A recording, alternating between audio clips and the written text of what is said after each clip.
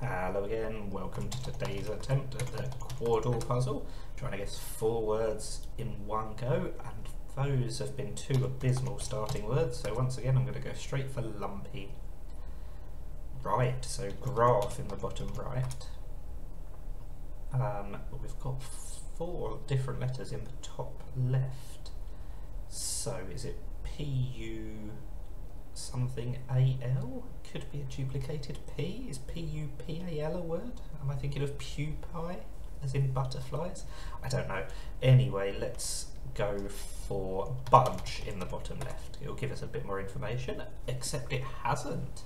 At least we've got the D in the right place, luckily in the top right. Let's see if that's undue. Okay, that's helped. Oh, we've got double U's in the bottom left, so that's food, I think. Oh, I really don't know what this is. I'm going to have to try pupil. And it was. Sadly, that's just outside for a minute, which is a bit disappointing, but happy to get there in 8, because I think there was a few unusual words there, unless you started with lots of U's, because there were lots of U's, so if you started with lots of U's, that would have given you a lot of information. So that's Quordle for today. Thank you for watching, and bye for now.